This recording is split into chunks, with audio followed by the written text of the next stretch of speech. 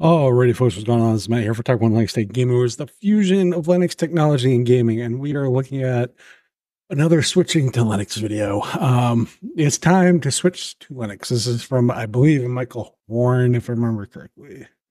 Yep. I've watched a few of his videos. I'm indifferent as far as the presentation and all that stuff. It's more the statement of fact in the it's time.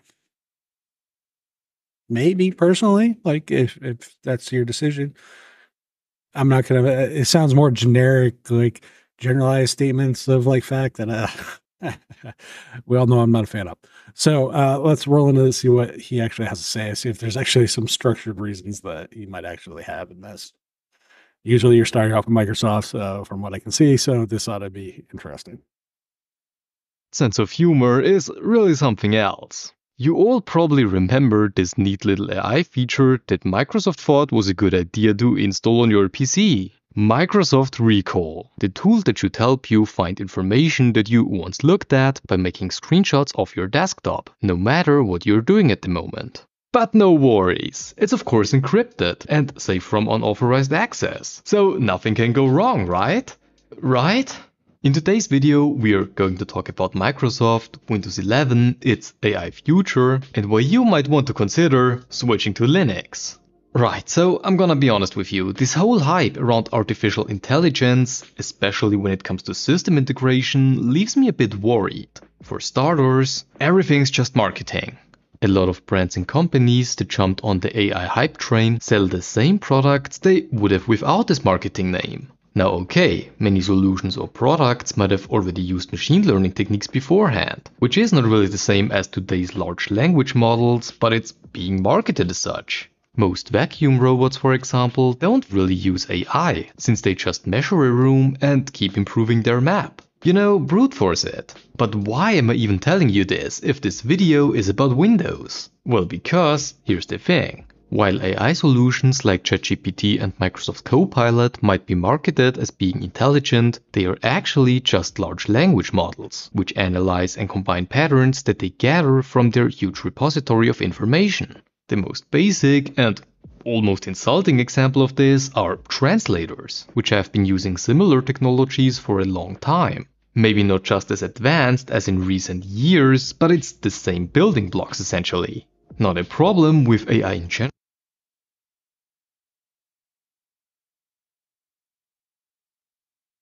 My problem, so I want to, as far as the whole AI thing, my problem is not so much the been there, done that, all that kind of stuff. Actually, my problem is the integration into a local desktop. We're turning the desktop slash local computing experience and relying solely on a network kind of computing experience. What happens if the network goes down? You have a useless hunk of shit that does nothing locally. Cool. Uh, Not to mention, Microsoft does not have the best track record for security, plain text storage, and all the other stuff that was shown with the Windows Recall feature. Like there's a lot of stuff. How much data gets sent to Microsoft for Copilot? Like how much am I still being forced to send you, even if I don't use Copilot? As an example, Windows Recall, you're still sending the shit elsewhere. I didn't want to use it. So there's more of a trust issue that should be had with your local computing experience should be your local computing experience, and you should control what information is sent and received and given and exchanged. Whereas most of the local OSs are not allowing you to do that anymore from the commercial perspective. Super fucking annoying, super fucking creepy. Like 1984 Big Brother shit, just with corporations instead of just the fucking government. General is that you somehow need to collect all this data and store it somewhere. And this is expensive, like really expensive. And it's one of the reasons on why I don't really trust AI solutions that want to integrate themselves into your system. Like CoPilot is free. Of course, it currently only works on CoPilot Plus PCs, which are a bit more expensive, but they don't nearly cover the cost of running this thing. Given that Microsoft already has the majority of PC users and software solutions, it begs the question on why they insist on it being free. Like they don't gather more Windows license sales because of that. They can, however, sell your data and later on also put CoPilot behind a paywall that is being advertised to you all the time. And they kind of have to do something like that, given how expensive it is to run it. So if you have a program like Microsoft Recall, sure, it might be able to run locally on your system, and your PC doesn't send the screenshots to Microsoft. But what it could send are some commonly searched queries. For example, if a lot of people in a similar area search for the same thing that they once accessed, then Recall could send the data to Microsoft, which they use to A. improve the model, and B. they can sell to advertisers so that they can offer them personalized ads. Like, I just don't believe that Microsoft is developing a feature like this, gets a lot of backlash, delays it and also makes it optional, and then they come back and remove the option to entirely get rid of it. Like, what? They want you to use it, and again, they already have the majority of PC users, so they have to generate revenue from somewhere. So what this basically boils down to is your local OS that has traditionally been Windows, Mac OS, etc., has essentially become software as a service. It's just operating system as a service instead. Tack on fees, etc., etc. Paywalls sounds kind of familiar. I would call it open core, but even the core is not open. Freeware, freemium, like your OS is freemium. That's essentially where it's going. Microsoft doesn't make you technically activate Windows anymore. It hassles you. Like, you can't change a fucking background. What do you fucking do? And you can't personalize a few things. That seems to be about the only limitation anymore. As far as Windows, as far as its activation and licensing and all that shit. And there's ways around that. So like, what people don't realize is just as, and we're guilty of this with like allowing this shit with like Android and other OSs and shit. We are beholden to all the data that we send to these companies. So therefore they can query, as you mentioned, and basically make us the product that they are going to sell advertising to. So we go and buy shit. The more eyes, more money, blah, blah, blah, blah, blah. Go down the fucking rabbit hole. Again, I get it. I'm just saying it's still a scammy, shitty business model because this is about as monetization through loot crates kind of shit, because you're gambling about what data is being sent. You're also gambling about trusting on these fucking companies that are for profit. Like, this is some tinfoil hat stuff, but they're pushing AI into Windows like there's no tomorrow. And I don't think that it gets better anytime soon. Windows 10 is end of life next year. Windows 11 gets all this controversial AI stuff, which they already had to limit due to security risks. And even if a Windows 12 is actually coming, it probably will be even worse in terms of privacy. I genuinely believe that switching to Linux might be your best bet here, since not only is it completely free to use, but it's also... And there it is. For the love of God, stop fucking associating cost as the perk. Fucking hate that. Fuck, is that annoying? That is the worst selling point, because the people you're talking to, like generally the people you're talking to, are they associate free with shitty. Freemium, freeware, all bad when it comes to software as it relates to software. Those terms specifically related to those types of software is a shitty experience on the platform that they are coming from. So stop using the cost as the perk.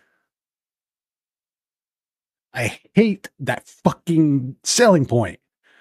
For some people, free is good. But it can't be the main marketing point. And every fucking Linux channel fucking harps on this stupid fucking point about free. Windows is free too. So isn't fucking macOS.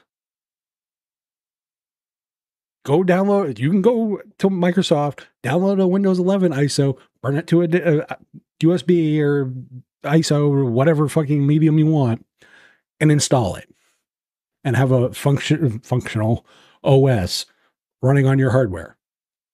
You have very few limitations as far as actually running on the hardware anymore. This isn't Windows XP or Vista, where you had all these stupid hoops you had to jump through. Microsoft essentially doesn't fucking care about the license anymore. You are the one selling them.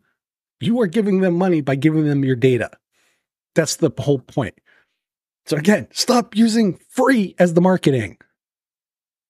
Rant over. Sorry. Anyway. Also open source and therefore very modular. For example, if a bigger distribution like Ubuntu decides to integrate AI features like Windows has, someone can fork it and remove all that stuff again. But luckily, we aren't even near that anyway. On Linux, you can still have your own local user, which doesn't need an online account like on Windows. But you are still welcome to integrate your cloud solutions if you really want to. Linux Yes, control. You control what data and to what companies you decide to integrate into your computing experience. That is the whole selling point. That is the whole perk. That is everything that I talk about. So yes, control is the selling point for Linux and the reason to look at it and switch, because you get to control your computing experience. distributions also come in many different flavors, represented by desktop environments. You want an interface that looks similar to Windows 10 by default? The desktop environments KDE Plasma and Cinnamon both offer a traditional taskbar and start menu. They are also much more customizable than Windows by design, which means that you can turn them into something completely different if you want to. Are you coming from a Mac or just want a simple and minimalistic design? Then check out the desktop environment GNOME, which by the way is also the default on Ubuntu. Then there are of course very lightweight desktop environments, especially suited for older PCs, yet still customizable, or you go for a customized hybrid of desktop environments like GNOME on Zorin OS. You simply pick a desktop environment that you find interesting, go to their official website and pick a distribution based on how fast you want to receive new updates. If you want to install software on Linux, then the preferred way is through a package manager, which again, the point and the reason he's telling you that it's time to switch is about control. You know, I make long reaction videos sometimes and I ramble, but goddamn, this could have been a short. This could have been a TikTok. This could have been a 10-second video. This could have been a, how do I deploy a distro kind of video? Use the fucking package manager. That's how. End of debate. Like, goddamn. But what he's saying and the reasons he's giving is about control, and the examples he's giving about recall and that stuff. Yes, it does matter. And these are the reasons why you want to look at the control that Linux gives you. But God, the problem I think is that I've seen so many of these videos that they harp on the same points that after a while, it's not about the simplified messaging. It's about, privacy. And there's like 15 reasons that you can really combine down to one.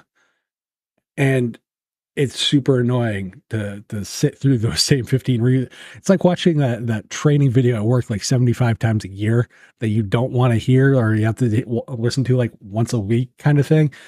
That's kind of what these videos remind me of. And it's not against, Michael Horn here specifically. It's just that style and the reasoning and whatnot is the same thing. Because I've said this for I don't know how many videos and how long at this point. Linux is about control. It's about putting the personal back into your computing experience, because you personally chose the computing experience as opposed to a corporation choosing your computing experience, because it's PC, not CC. Because you're personal computing, not corporate computing. usually comes in the form of a software store. In here you can download browsers, peripherals configuration software, communication apps and office suites. Gaming on Linux is also not that big of a problem anymore. Valve's compatibility layer Proton, but also different solutions based on the same tools can run Windows games and programs like app launchers, and nowadays even many anti-cheat protected games, if the developers are kind enough to enable support. Like, I'm gonna be honest, for the use case of most people, Linux is more than enough. Sure, there are certain industries that cannot switch that easily, but compared to all global users of every age, this doesn't really matter, since support follows where the masses are. Like, this is very subjective, but I feel like that Windows is actively becoming worse. It's an operating system that you paid for, either directly or indirectly, and you still receive ads and features that you might not want. You effectively pay to get less, while on Linux you are free to contribute to open source projects voluntarily. And these projects actually do the things that you want from them. Maybe Microsoft comes to their senses, but given the investment they already made into AI technology, I wouldn't really expect it anytime soon. I have been using Linux for more than 2.5 years now, and I couldn't care less on what Microsoft does with their operating system. What I do care, however, is to show you that it doesn't have to be this way. And I really hope that some of you are ready to take the plunge into the Linux desktop experience. I believe that it would be interesting for you either way. But that's enough from me. What do Okay, so is it time to switch to Linux? It might be time to look at all the alternatives. That's the reality. You know, look at Android, look at Google, you know, look at Chrome OS, look at was it Frida, whatever OS. Look at Linux distros, look at Mac OS, look at iOS. Determine whatever your fucking computer needs and experiences are, and choose your computing experience. What I will say is that to condense down his video, because I've already added like 8 minutes to his, the short version of all of this is control.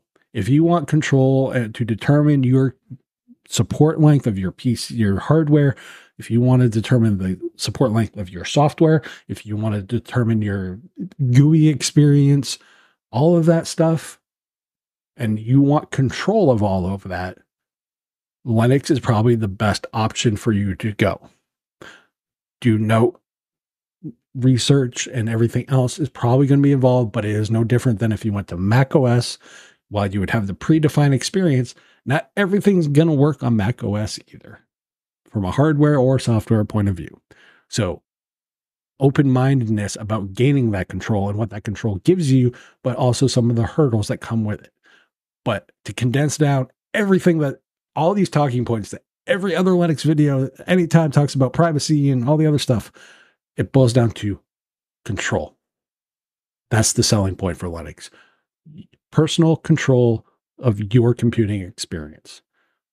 All the other reasons don't fucking matter. They play into the control aspect.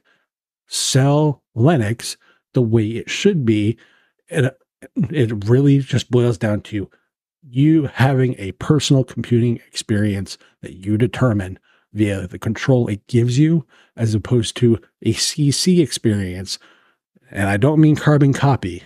I'm talking about a corporately controlled experience. Right, wrong, or indifferent, you guys let me know.